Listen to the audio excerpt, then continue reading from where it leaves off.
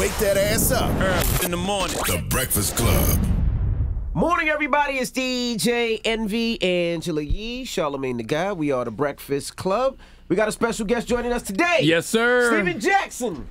The legendary Breakfast Club. And the legendary Steven Jackson. Legendary Steven Jackson. One half of all the smoke, man. I'm really happy y'all doing the Malice in the Palace documentary, though. Yeah, I'm excited about that, too. A lot of people want to hear that story before we start. Shout out to my brother, Matt Barnes. Though. Absolutely. Can't be up here without showing him love and Showtime. But the Brawl, I can't wait for y'all to see it. You know, I watched that a lot.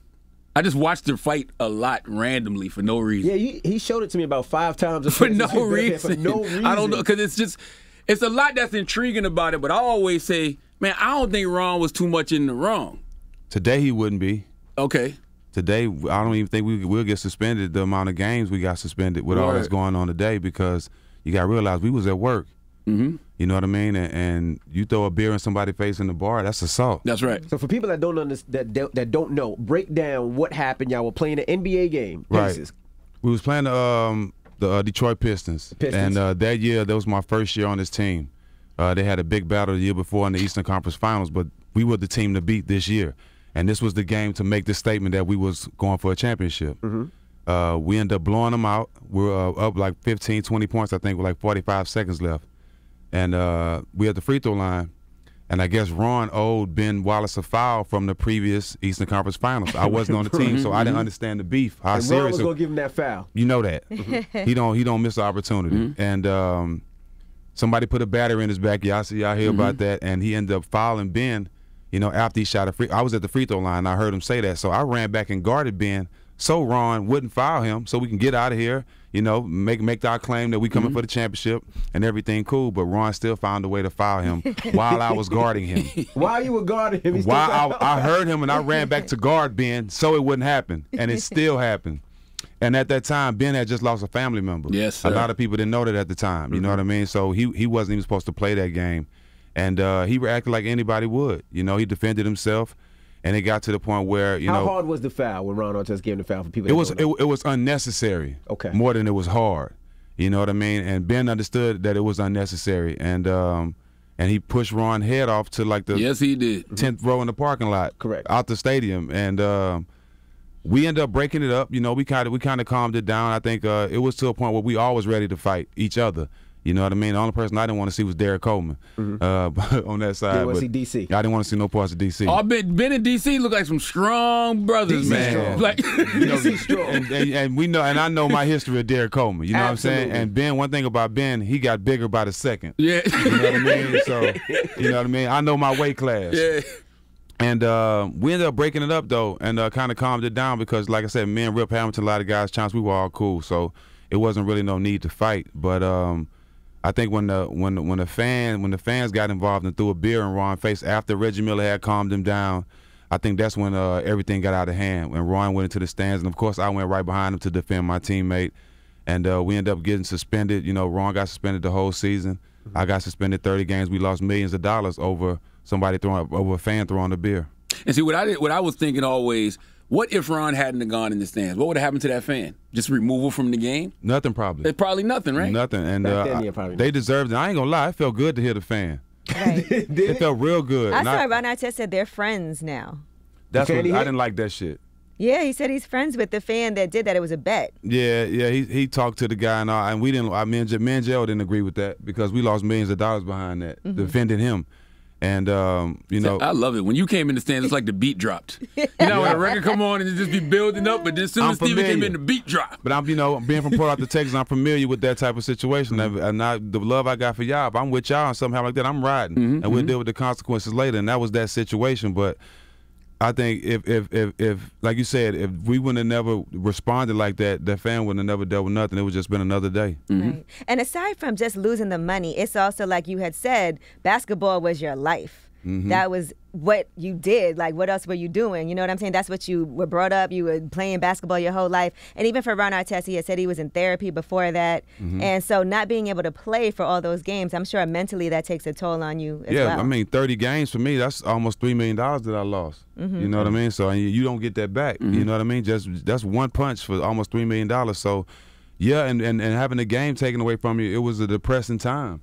You know what I mean? I knew how to deal with my issues. You know, I didn't need therapy, nothing like that. But being at home, seeing your team lose, you know what I mean? Right. And your children, you know, like your children, they see it all over the news. People saying things about you, Calling you a thug. all kind of stuff. You know what I mean? And I had never been in trouble in my life, Angela, up until that point. You know, especially in court or nothing like that. So.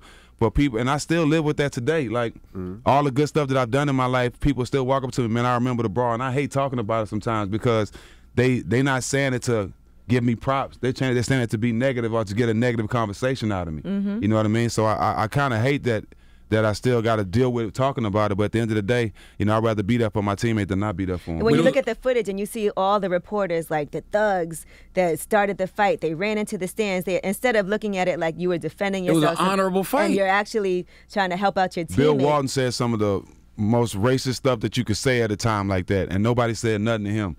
You know, and even after that, you know, I remember when I was in San Antonio, Bill Walton came out and said, "What a horrible shot by a horrible human being." Wow. You know what I'm saying? And they didn't say nothing about it. So these are the type of things that was said about us. You know what I mean? And even when Jermaine O'Neal, he spoke about it. And like when he got suspended, he got his games reduced.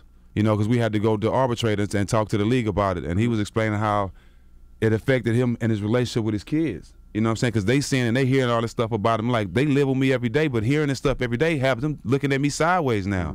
You know what I'm saying? Nobody never thought about that aspect of it. Did y'all get sued from the people in the stands, the fans? No, they tried. They try. Actually, one of them tried to sue Jermaine. When the one Jermaine hit, he came to court with a neck brace and all that. And, you know, we were smart enough to hire private investigators on him. He was in Vegas and all that. When he came back to court with the same neck brace on, and the judge like, well, I think you lying, sir, and played all the footage of seeing him in Vegas and all that. So they tried to do some dumb stuff. They tried it, but it didn't work. Which one? The one Jermaine leveled on the floor? Yeah, laid him out. That was a good one. Yeah, Salute to Jermaine, 803, Columbia, South Carolina. Yeah, he laid him out. That was a good one. Were you mad at some of the other players that didn't come in and help when y'all were in the stands? Because y'all were brawling. And there was a lot of people that just was like watching y'all and just went to the locker room. At that time, I ain't gonna lie, I did. Because, you know, after watching it, I seen the footage, a lot of people just standing around and just think, it's 15 of us and there's 30,000 people in there. Just imagine if they all turned on us.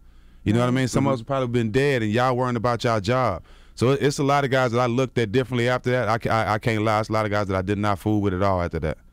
Did you ever feel like your life was truly in danger in the Palace? Nah, because I've been in worse situations, you know what I'm saying, where my life was really in danger, you know, growing up in Port Arthur, Texas. So I didn't at the time. I just knew, you know, it was my adrenaline, so I didn't even think of that. You know what I'm saying? My adrenaline was pumping at the time. I was just trying to be there for my teammate. But looking back at it, it could have got dangerous. We was in Detroit. Word. You know what I mean? And luckily, we wasn't in downtown Detroit. You know what I'm saying? In the city. Auburn Hills. You know what I'm saying? We was on the outskirts, and if we would have been in the city, it could have got bad. Somebody could have lost their life. So there's never before seen footage that's going to be on this Netflix special. So what are some things that people will see and are there things you've never seen before too? Yeah, well, I mean, not only is footage, but you get to hear the stories of Ron and what he was going through, and Jermaine O'Neal, what was going on through his mind during that time, and me as well. But you're gonna see a lot of footage where it breaks it down of how we really wasn't wrong. You know, we really weren't wrong, and how the people that are hired to keep the peace between the stands, between the fans and the players, they were all elderly people that couldn't do nothing. That's still to this day in the game. You know what I'm saying? Still right, to this day. Right. They can't keep people. If they tried to, they couldn't keep no fans off the court. You know what I mean? So all that is highlighted on this doc, and shout out to Netflix. Why do you think they don't change that now? Because in all these venues, right, and I'm noticing now when I'm renting venues out, they say you got to have security. But then their security, you be like, they can't secure anything. So why do you think that is right there? Because you see a lot of elderly people, you see a lot of older people, but if something happens, they can't stop people from getting on that court. Either it's to save money or to give people in those, I guess, in those areas or where people live their jobs. You know, try to help them get jobs. But you don't even have to put a move on these people. You can just walk right by them and get on the court if you wanted to. You know what I mean? You don't have to put your best Barry Sanders move on them. You can just walk right around them and actually touch a player if you wanted to. So I don't think it's about protecting the players. You know, I really don't think it's about that. The other day there was, I think, an incident on the court, and I think somebody's private security ran on the court and stopped Kevin Durant. Kevin Durant, right? Yeah. So what do you think about situations like that? Like, you know, Kevin Durant's like, yo, this is my private security. That's his job, to make sure nobody puts hands on me. Yeah, I agree with that, but not when it's a player. If it's a fan, yeah, you do that. But it was another player. Let Kevin handle that on his own. You know what I mean? And then at the end of the day, if you know anything about the game, you know Kevin and PJ are friends. So they just compete, and it'll never get to the point where they throwing blows. So I think he was being a little too extra, and I know him, but he was being a little too extra. If it was a fan, yeah, run out there and do your job. But when it's another team, a player he playing against, that was just too much. What do you think the league should do to protect players from fans? That's a good question.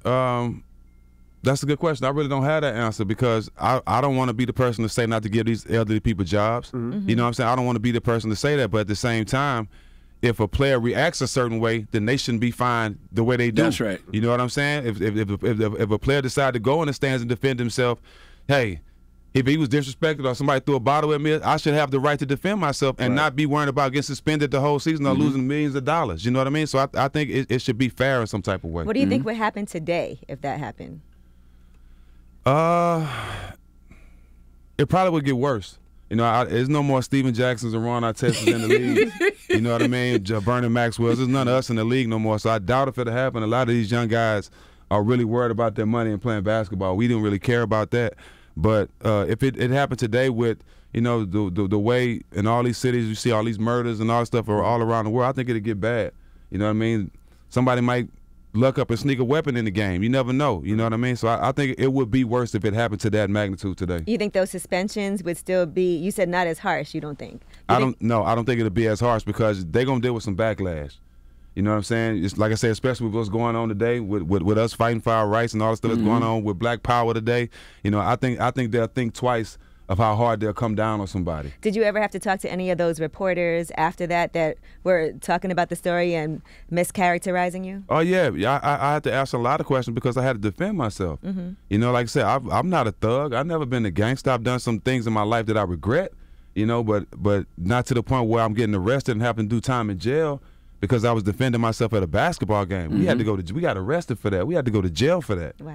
You know what I mean? So if I escaped in the hood and escape all those situations where I don't get arrested and don't go to jail, and I wait till I get into the NBA, defending myself at a game to go to jail, like that's crazy. Because I'm sure sometimes there's reporters who you think you have a good rapport with, and then you hear them saying something and you're like, how are you talking about me like that? Did you have any off-the-record conversations with any of them? Nah, because, you know, I never trusted them. But like I said, from watching this, I heard a lot of black reporters that were actually defending us during the time. And that's some that was actually on ESPN and on air, and they really directed all their frustration toward the fans because you got to think, I got hit with every beverage that they sold at the concession stand, popcorn, candy, everything, walking out the arena. And that wasn't highlighted until we did this doc. You know, nobody never talked about that. We were automatically in the wrong because we was the ones making the most money. You know what I mean? We was a star athlete, so we should have been the bigger person at that time. But the guy who threw the beer started the whole thing. But ain't no rewards for that, right? Like, what if Ron would have just laid there, took the beer? Ain't nobody going to give Ron a bonus. Not at all. But you know what, Charlamagne, for your point, he did what he was told to do. Remember, you just said he was doing therapy. And what they told him to do when he gets to a point where he don't feel in control, to go lay down and find a comfortable place. And he put the headphones on. He was actually chilling. You know, he was actually done with it. But when the beer came, like, that's too disrespectful. You know what I'm saying? And that's why I didn't think twice about going with him, because if somebody threw a beer in my face, yeah, he tried. But if somebody threw a beer in my face, it's only one thing to do after that. That's insane that he could be friends with him after that. I don't even see how they even ended up speaking. Yeah, that was a little bit too much for me. Like I said, I don't understand how he even had that conversation. You know what I mean? Because you ruin. Meta world peace. You didn't only ruin our. You didn't only ruin our season and got us suspended, but you ruined Reggie Miller's chance at a championship. You know what I'm saying? That was Reggie's last year, and we were going to win the championship. We had the best team that year, and by all that happened, that ruined his opportunity. And what about Russell Westbrook? Because it seemed like they own him the same way. It seemed like they throw ish on him and bother him. What do you think? Because I think because he responds back to him.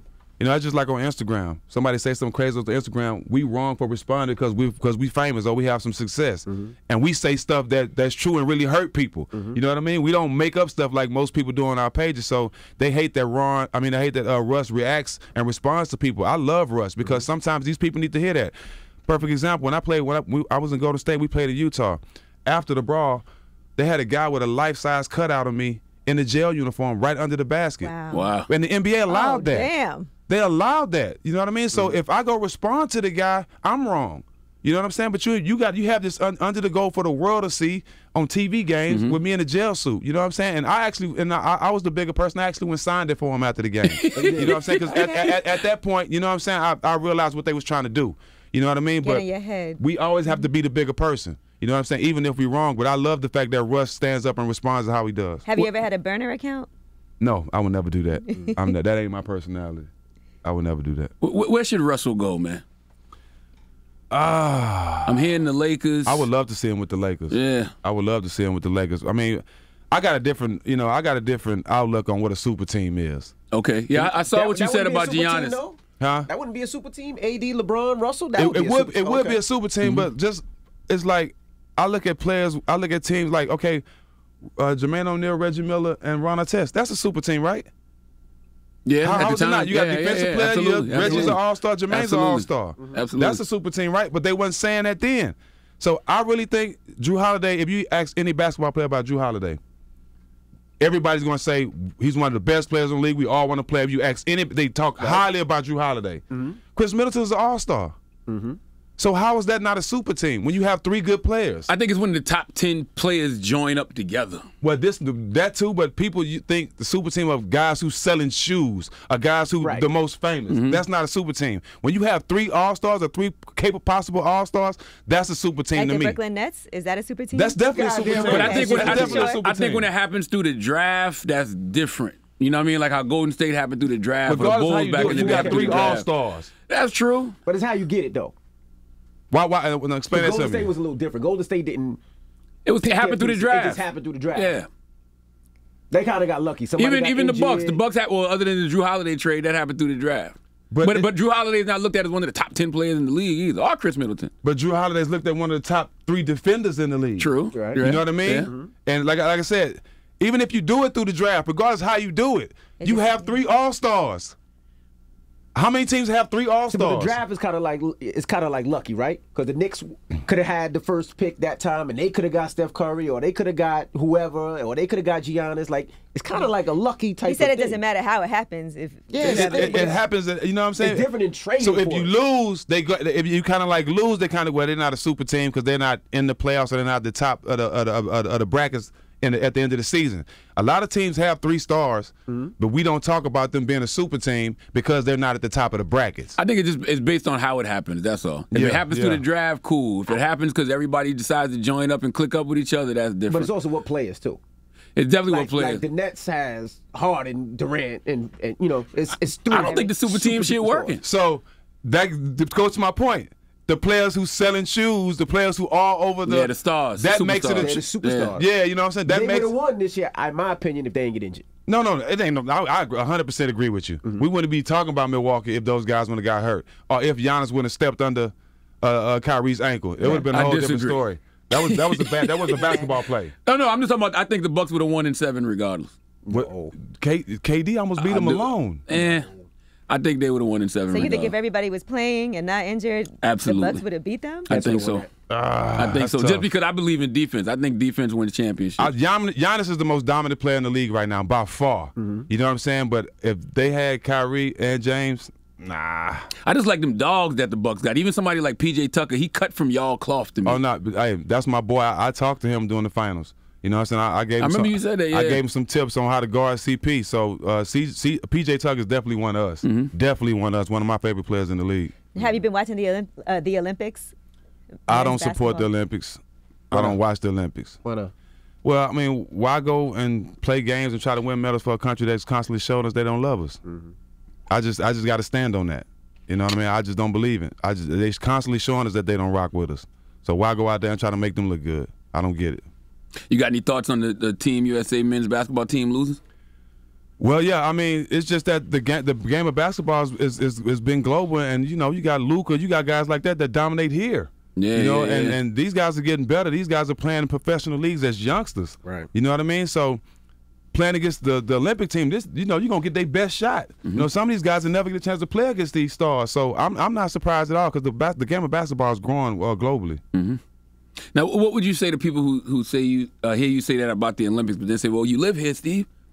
I mean, we all live here. Yeah, you know what I yeah. mean? I mean, the racist people live here as well. You know what I mean? I mean, that's just how I stand. I mean, perfect example. Look at what happened with Sha'Carri. But you have other women that's promoting CBD and stuff like that. But y'all ain't holding her accountable. You know, so it's a lot of reasons why. You know, it's a lot of reasons why. I mean, it's a lot of BS rules. Even with the swimmers, they couldn't wear certain things to protect their hair. Like, it's a lot of stuff that's going on, but it's culturally against us. You know, one thing about Steven Jackson too, I noticed, man, you gonna be on time. Like, where you get that discipline from? Like, I mean, I know every time I'm around Steven, if he got to be somewhere at a certain time, he's there early, actually. Hey, man, I grew up appreciating everything. You know what I mean? I appreciate being able to have an opportunity to come on here with y'all. So I want to give y'all that same respect that I would ask if you came on my show. You know what I mean? That's just what it is. I respect everybody. So with that discipline, was it easier to, like, move into the Muslim lifestyle, like to give up the smoking, the drinking, and everything else? It was, because I didn't want to be a hypocrite. You know what I mean? I think that's one thing I stood on. A lot has happened in my life in the last 2 years. You know what I mean? I've been put in a position that I never thought that I'd be in, you know, but I embraced it, and a lot comes with it, you know, and it's just changes that it wasn't hard to make, because, like I said, I don't want to be a hypocrite, and I know, you know, I have to lead by example in a lot of ways, and I have to stick to that and stand on it. How did you get into that lifestyle? What got you into that lifestyle? I've been practicing for 7 years. You know, I had a close friend named Mozzie from Atlanta. He was a rapper, and I used to be with him a lot, and I started, like, studying with him and being around him and learning the culture. And with everything that happened to George Floyd and me standing up for him and all that, I had a chance to sit with the minister. I've been around a lot of guys, Tone Trump and Luna, and a lot of guys that I've been around. And I woke up one morning and decided to take my Shahada. And it was just time, but a lot of people don't know. I put it on my page in 2003 when I won the championship with Spurs. I got on the podium and I said, all thanks to Allah back then. So that showed I was studying back then. So it was just a matter of time, and I woke up one morning and I just felt it was the day to take my Shahada. Now, weed is from the earth. Right. So why is weed bad? Anything that alters your mind, you know, but and that's what it says in the Quran, but I've got different information from a lot of people that grew up Muslim that smoke, you know, and I think it's all about your relationship and what you choose to do, you know what I mean? And I've been smoking since I was 12. You know, I own a small percentage of Viola with Al Harrington.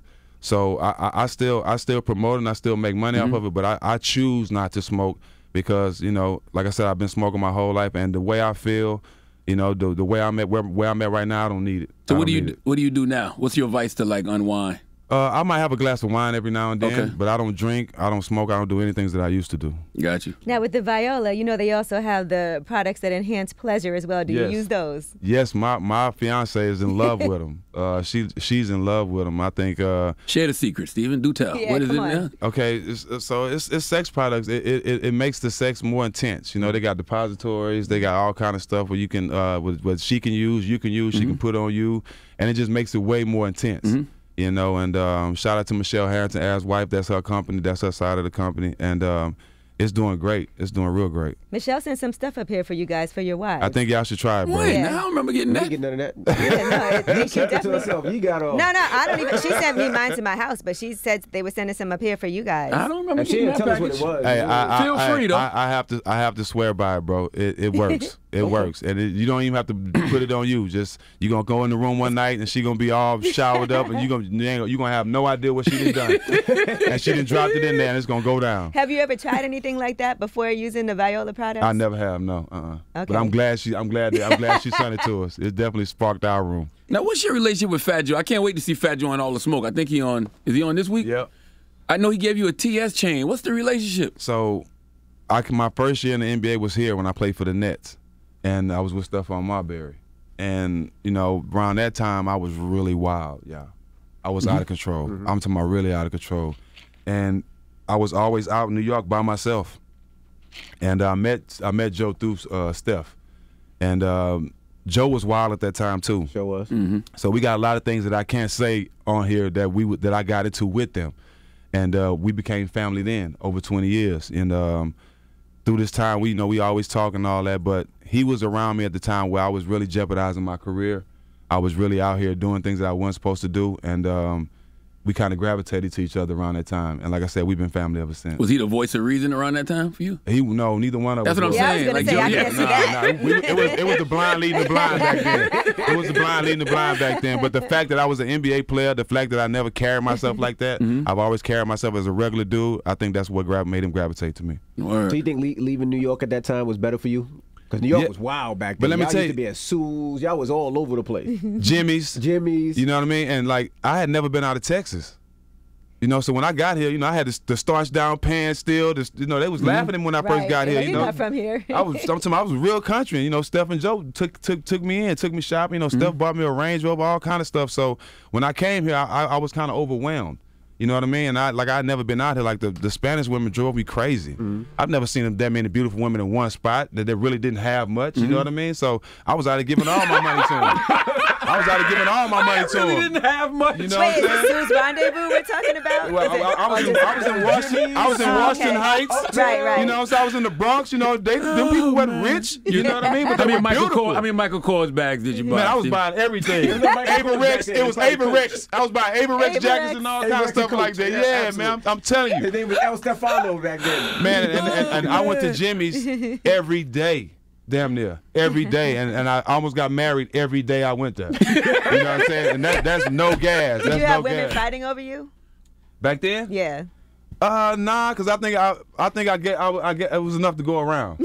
I was young, and I was young. I had enough to go around. Because you can't go every day and talk to different women, and then they see each other, and then they. Man, I remember going to Sue's Rendezvous, and the first time I met China, I fell in love with her. Oh, China. Yeah, back in the day, China. China was the bomb. Yeah, and I fell in love with her. You know what I'm saying? Then about 6 months later, I went to another strip club and fell in love with another chick. So like, that's what it was back then. But like I said, coming from the country to out here, it's a whole different world. That's saying a lot though, because the strip clubs down south way better than the strip clubs. Yeah, but I was in Texas. It wasn't as big as it was in Atlanta. Yeah, you know what I'm yeah. saying? Then, you know what I'm saying? Yeah. So coming from the country to here, like it was night and day. Goodness gracious. And Well, women here can finesse you too. Women here in New York will finesse you. They'll figure. Well, I ain't gonna lie, they was more humble than down south. The women here, especially the Spanish women, they were appreciative of everything. You know what I'm saying? And that's the type of guy I was. So when I seen one girl that appreciated the little things, I was willing to do everything for her. That's the finesse. Yeah. They got me. Charlamagne got me. Michael Kors bag or two. That was back in the day, bro. They They got don't me. even talk about the whole thing, the whole stuff. You know what I mean? Well, check For a, out Spanish, for a Spanish woman too. Is she Spanish? Yes. Yes, sir. They'll yes, get he you. is. Malice in the Top. August 10th before everybody gets in trouble, man. We appreciate No, I want to ask Steven though. I want to ask him like back then. That was the era where like people was leaning on players too, though, right? Yes. Like the street dudes. Yeah. But that's one thing. That's why I love Joe. Everybody around him was genuine. Like I even say on the show, a lot of people don't know this, but my first when I came here, after I met Joe, everywhere I went, it was two Puerto Rican dudes like following me, and I didn't understand like, oh, these dudes trying to rob me. And after a while, I realized that was two people that Joe had put on me people. Wow. to make sure the whole time I was here to Wow. make sure I was straight. You know what I mean? So I never had to deal with no nonsense or anything because he always protected me. Joe's Wow. still that guy too. Joe to this day, if somebody's out, Joe make sure you good. You get in the car, you back at the crib, man. I love Man, he Fat blessed Joe. me with the chandelier piece. Some I of the seen guys that. that's been in the family longer than me ain't got this one. Yes. I Right. seen that. Shout out to Fat Joe. Now, I want to ask you about the Big Three too. Yeah. How's that going? It's going good. I'm coaching now. I walked away as the all-time leading scorer for 3 years, and we had a little layoff with the COVID. We missed a year, but it's back now. Joe Johnson back killing. My team is 2-1, but Joe Johnson still leading the league, and it's going great, man. We've been in Vegas the first 3 weeks, and we finna go to Dallas, Milwaukee, and Chicago now. But Cube and Jeff are doing a great job at it. They were making fun of Shannon Brown, but I was saying Shannon was still busting ass though. Nah, but a lot of, like Shannon is not one of those guys it's some guys that's in that league because they need the money. Shannon ain't one of them guys. Shannon loved the hoop, you know what I mean? But I think the guys that's in the league that's not coming in shape, that's coming in for a check, they're kind of making the league look bad. And I think Q was trying to do a great job of weed those guys out because, I played the game one way. You know what I mean? That's why I can't play right now because I beat myself up so many years playing hard and respecting the game. If we continue to get guys in this league that respect the game, I think this league can last a long time. Now, I want to ask you one thing about Giannis. You mentioned him earlier. How much has your opinion changed about Giannis? Because you was one of his heavy critics for a while. Yeah, I mean, but people misunderstand what I be saying about him. Like, he is the most dominant player in the game right now, but his game is limited.